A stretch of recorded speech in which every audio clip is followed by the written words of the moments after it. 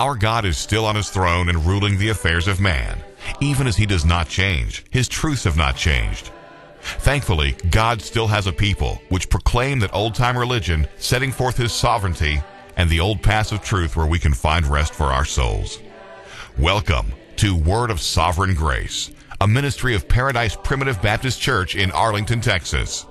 Get your Bible, call your friends, and sit back as we open the King James Scriptures to explore the glorious Word of Sovereign Grace. Here's this week's message. I've chosen to talk to you about one of my favorites in the Old Testament, some of the things in the book of Ruth. This follows the book of Judges. And as the Lord leads me, try to speak to you of some of the things in this short book.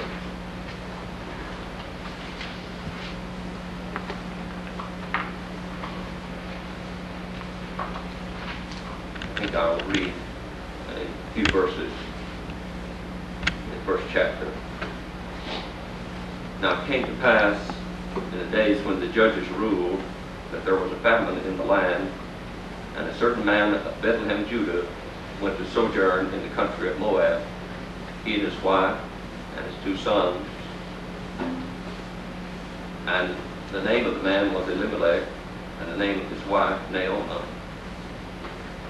and the name of his 2 sons Mahlon and Chalion, Ephrathites of Bethlehem, Judah. When I first read that word Ephrathite, at first sight, I would think of Ephraim, one of the sons of Joseph.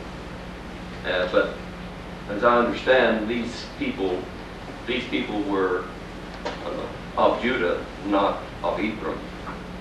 And the reason for this is that before this city was called Bethlehem, or this place Bethlehem, it was called Ephrath. And if you will look in Genesis 35, 35th chapter of Genesis, where Rachel died, the husband or the wife of Jacob and the mother of Benjamin and Joseph, we find that when Rachel died, in the 19th verse, and Rachel died and was buried in Ephrath, which is Bethlehem. So before it was called Bethlehem, it was called Ephrath. And Bethlehem means the house of bread. And of course, our Lord and Master was born there. And that seems ironic that there would be a famine there, but nevertheless there was, and they went out. We do not, as we think of people leaving this place, we think they shouldn't have left, but if they had not have left, then Ruth would not have returned. There would have been no way that Ruth could have been in the lineage of the Lord Jesus Christ if these people had not gone into the land of Moab. Now, Moab is is west across the Dead Sea, and east across the Red Sea, east across the Red Sea, or the Dead Sea, and across the Jordan. So they went there to sojourn, or to live in that land. While they were there, great sadness came upon them. This story it's real life. It's about a family. It's about the trials that they endured, and the way that they came through these trials, the heartache, the sadness, the difficulty. Many times, probably almost despair.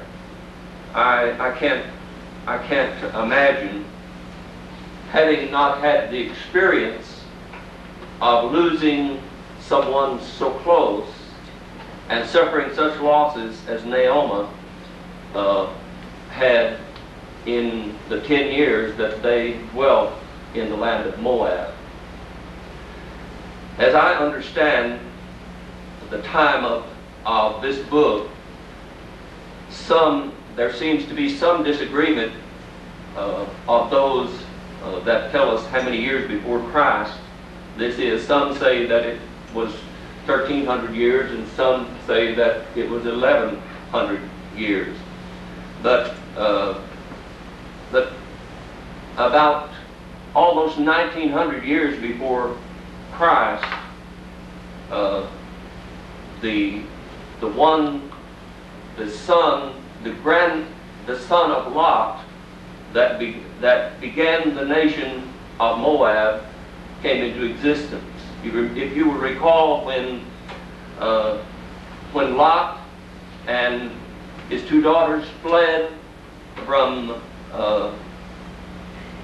that great destruction of Sodom and Gomorrah, that these two daughters thought that that all men were destroyed in the earth, and that if they had posterity, they must figure out a way that they would have children. And through making their father drunk with wine, they became with child. And this one, the child of one of the sons was named Moab, and which was the father of this country of which we're speaking, of which Ruth was a descendant.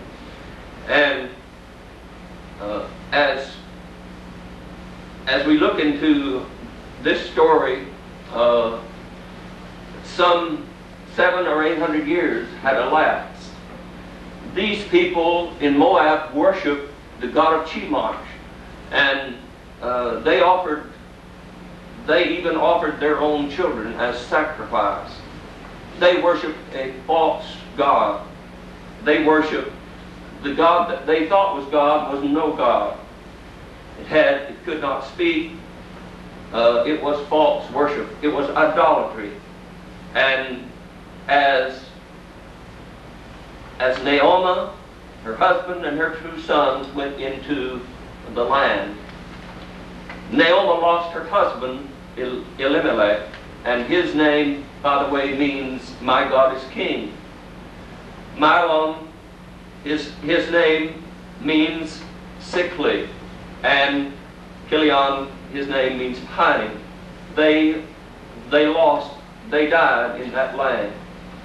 And Naomi's name expresses pleasantness. But how could she be pleasant? How could she be happy with the terrible loss, with the great sorrow that she had gone through? The loss of her husband, the loss of her two sons. Her two sons having taken wives in the land of Moab. One, Ruth, had taken Mahlon to be her husband. She lost her husband, and now that as we look at Naomi as she thinks about returning to her homeland and returning to the place that she had went out because she had heard that there was bread there. And as she thought about returning, she thought of the plight of her daughter-in-law. She loved them. They loved her. They loved her very greatly. They were very dear to her. And I'm of the opinion, I think I know it from the truth of God's Word, and I think that I know it by experience, that Ruth and Orpah detected and saw love in Naomi that they had not experienced before, because as a child of God and as one having acquaintance with the things of God, she was able to express love and show love perhaps that they had never known. But especially Ruth knew this love, and evidently the God of heaven had dealt with her and had made her receptive to the love of her mother-in-law, Naomi. But anyway, Naomi thought of them, and she thought of their desperate condition. She saw also her emptiness, and she expressed to them that they should return to their mother's house and to their own kindred and to her God and to their gods as well. But Ruth was not receptive to this. She clave unto her. She lifted up her voice and wept. Orpah kissed her mother-in-law, but Ruth clave unto her in the 14th verse. And she said, Behold, thy sister-in-law is gone back unto her people and to her God. Return thou after thy sister-in-law. I see here in this beautiful story, here is expressed the very principle where when individuals see the glory of the church and the love of God and the beautiful way and the beautiful life and the glorious things of the Lord Jesus, when they are made known unto them and they feel them in their souls, they're willing to leave father and mother and houses and lands and follow after the Lord Jesus Christ. They're willing to take up their cross and follow and enter into the church. And here is a love that is stronger than the natural ties that exist in the world. We know that as we think of our own natural relationships, our spiritual relationship to the church is stronger than natural ties so far as the things that we do and the things that we believe. We will not turn from the things of God for the sake of family or for the sake of those that are near related to us. It meant leaving all of her kindred. It meant leaving her homeland. It meant leaving the things that she had known, but she had learned and felt something and was drawn by a power that was greater than she knew. And her expression, this immoral, this great and glorious expression of hers, as she said, as Ruth said, entreat me not to leave thee. And I think this is the cry of the child of God that sees the glory of the church and the glory of the Lord Jesus Christ. This is what they feel in their hearts as they are drawn to the people of God and to the service of God. Entreat me not to leave thee, nor to return from following after thee, for whither thou goest I will go, and where thou lodgest I will lodge. Thy people shall be my people, and thy God my God. Where thou diest I will die, there I will be buried. The Lord do so to me, and more also, if aught but death part thee and me. There is a bond, there is a tie, there is a love that is greater than natural love in this glorious passage of Scripture.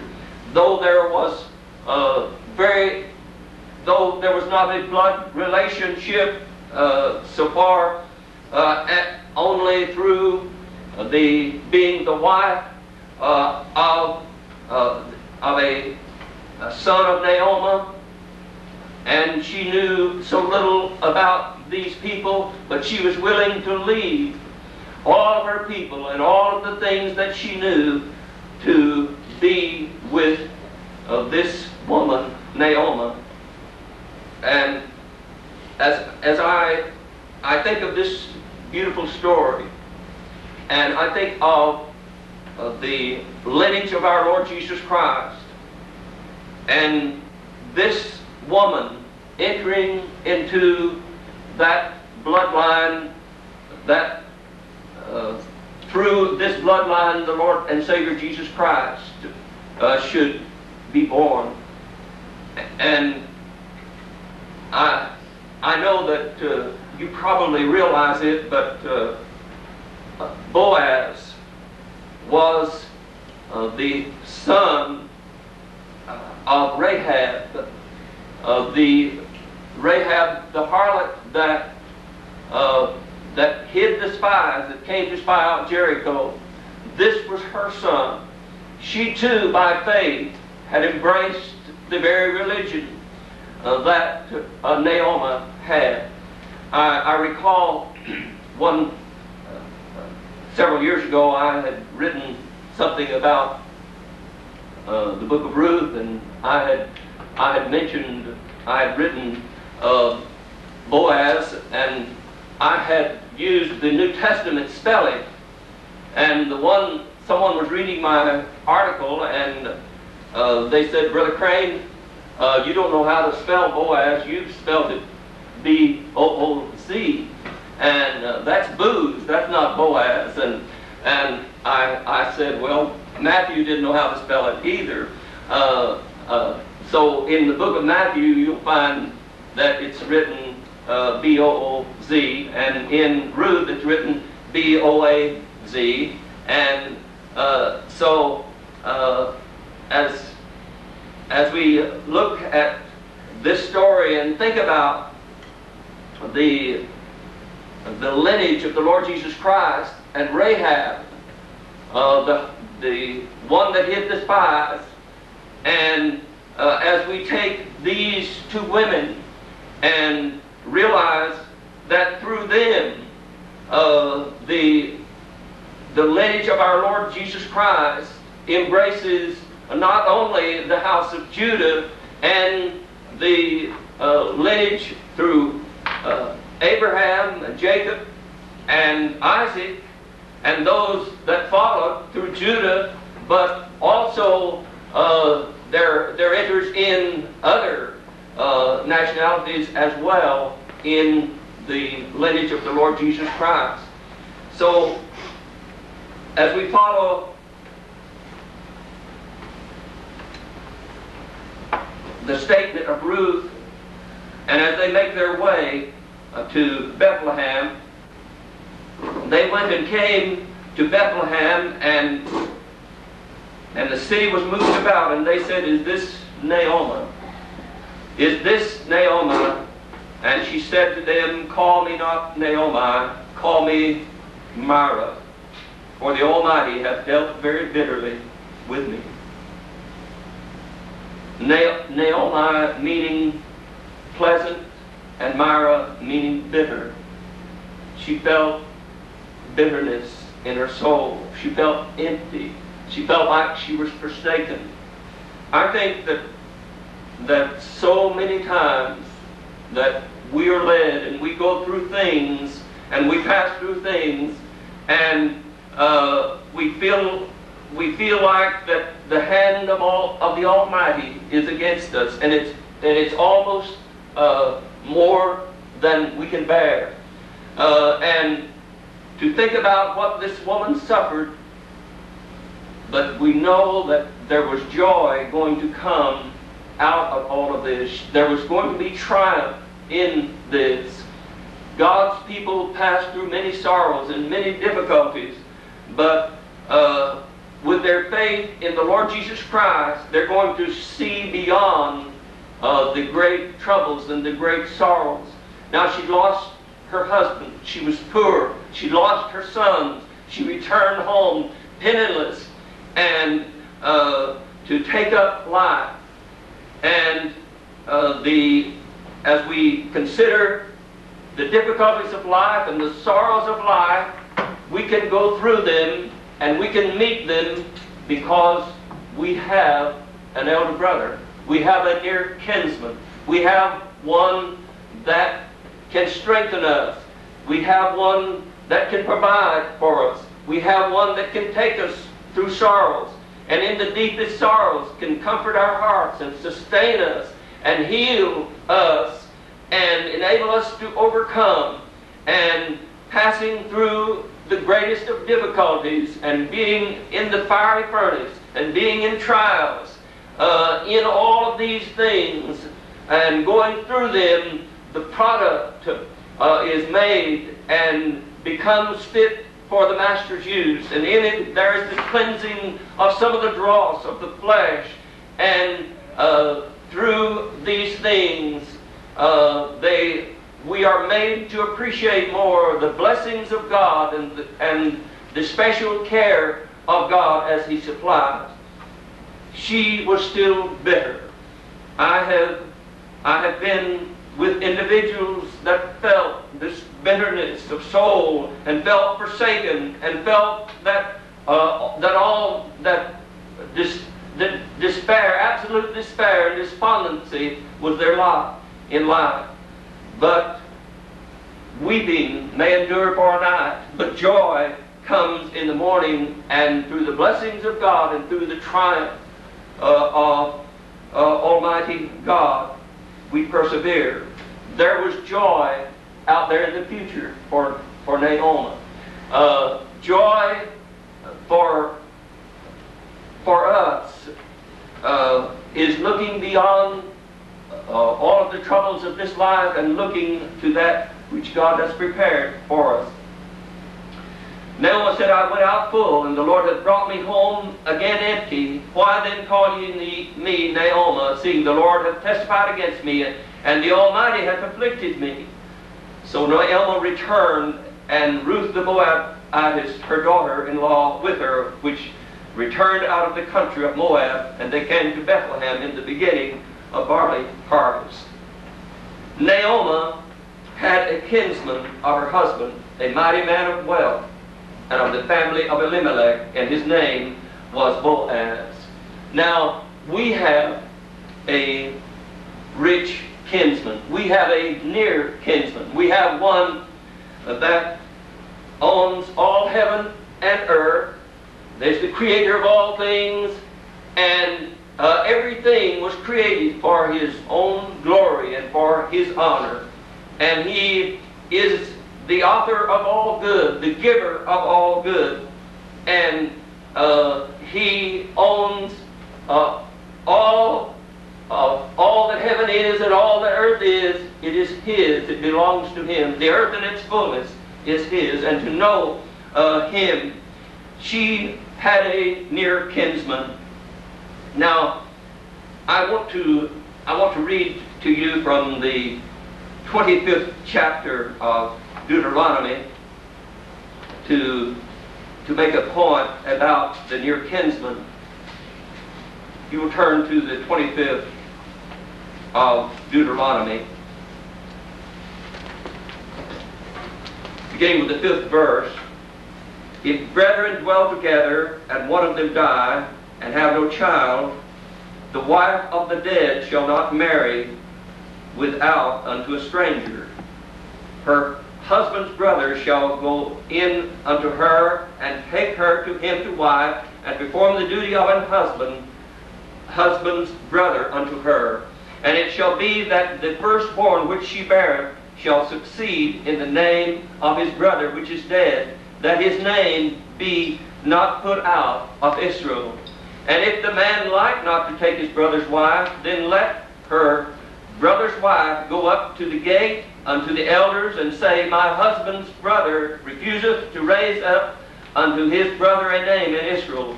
He will not perform the duty of my husband's brother.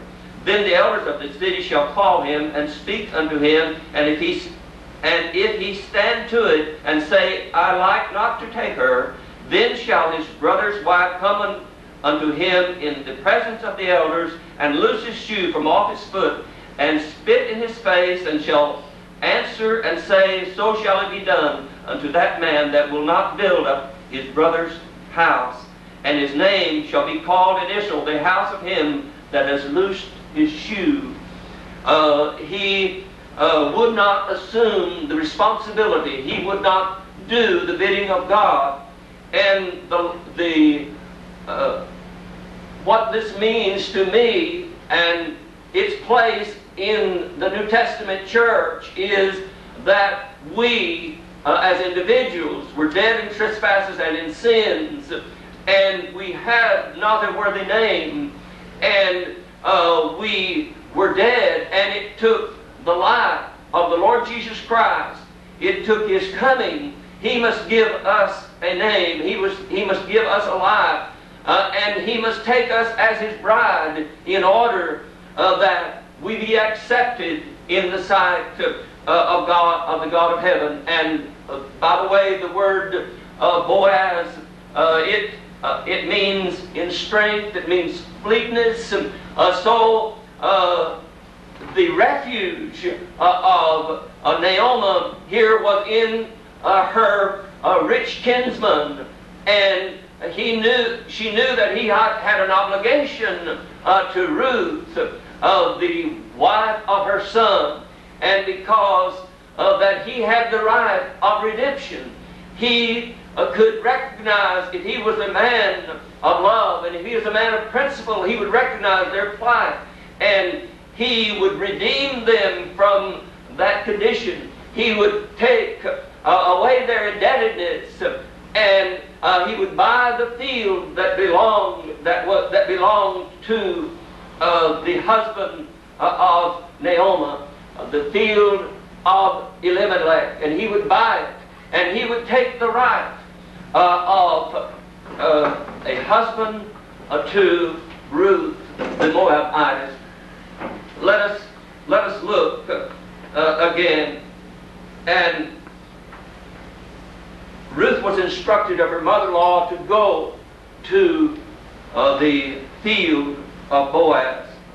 I will read in the 3rd verse of the 2nd chapter. And she went and came and gleaned in the field after the reapers, and her hap was to light on a part of the field belonging unto Boaz, who was of the kindred of Elimelech. And behold, Boaz came from Bethlehem and said unto the reapers, The Lord be with you. And they answered him, The Lord bless thee. I'm sure many of you have worked with a large group at some time or other in your life, but if in working in public work, you are not normally going to hear expressions like this. The boss of the field isn't going to come out and say, The Lord be with you, and the workers are not going to return, and the Lord bless thee. But nevertheless, if there was that relationship and that feeling and that care, how much better it would be. It was my responsibility to work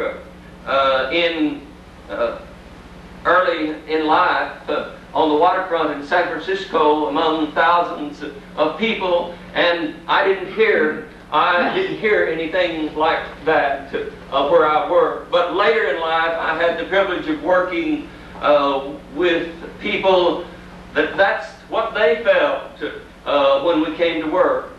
The Lord bless thee. The Lord be with you. And the Lord bless thee. Then said Boaz unto his servant that was over the reapers, Whose damsel is this?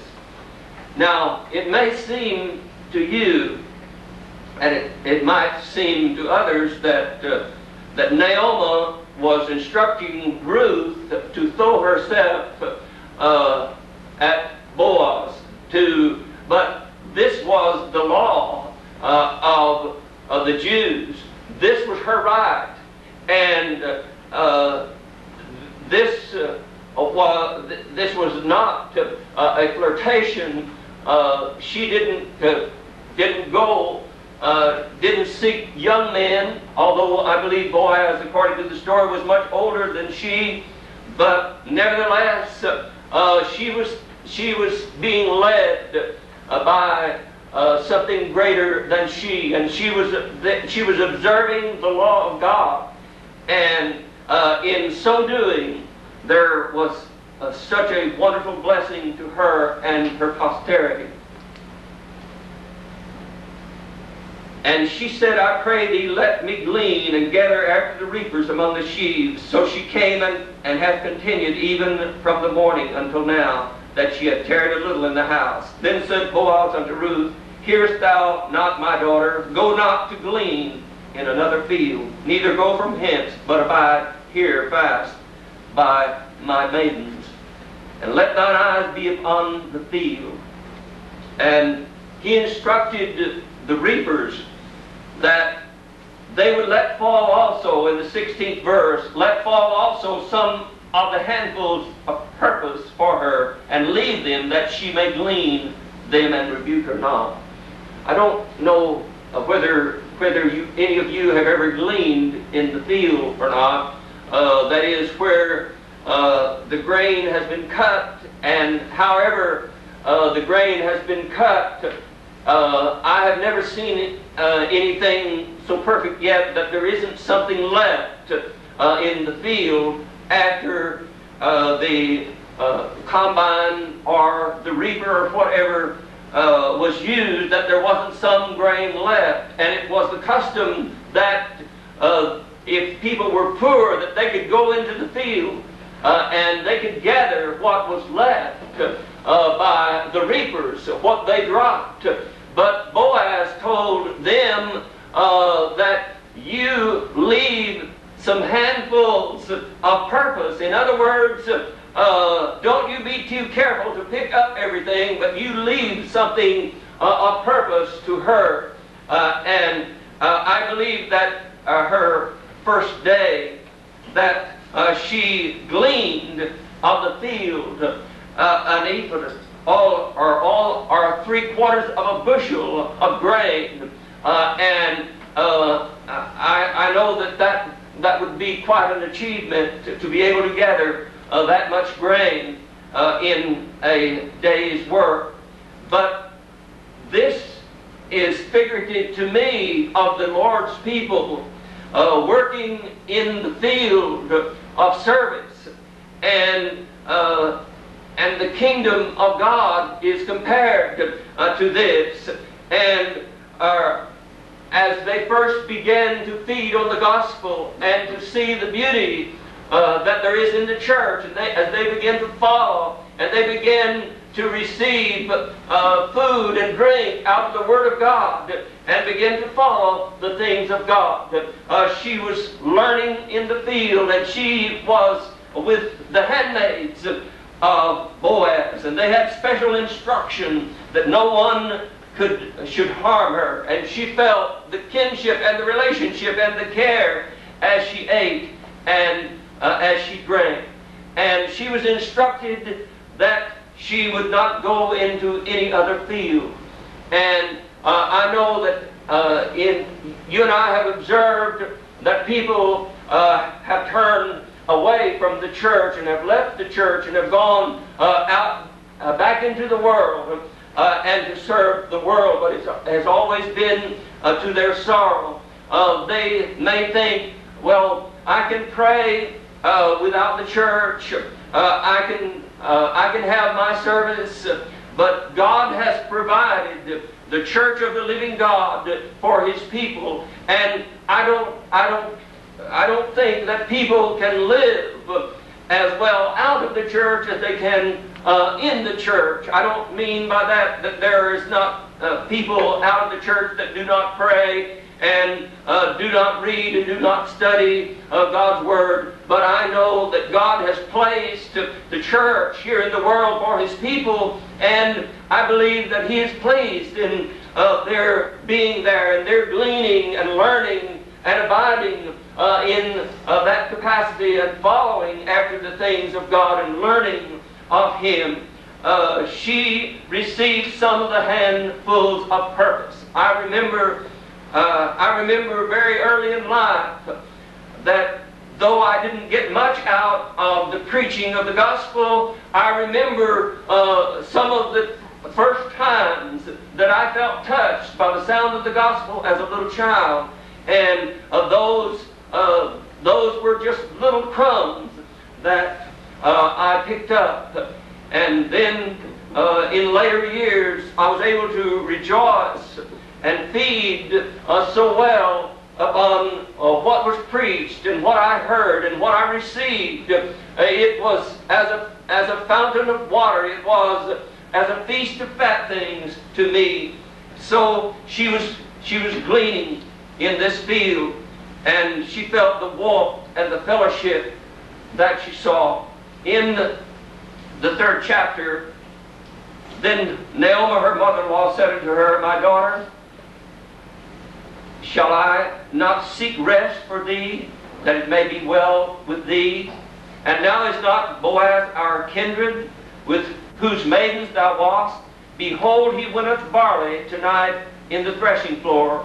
Wash thyself, therefore, and anoint thee, and put thy raiment upon thee, and get thee down to the floor. But make not thyself known unto the man until he shall have done eating and drinking. And she said unto her, All that thou sayest unto me I will do. And she went down into the floor and did according to all that her mother. Word of Sovereign Grace, a ministry of Paradise Primitive Baptist Church in Arlington, Texas. Paradise Primitive Baptist Church is located at 5300 Mansfield Road in Arlington, Texas.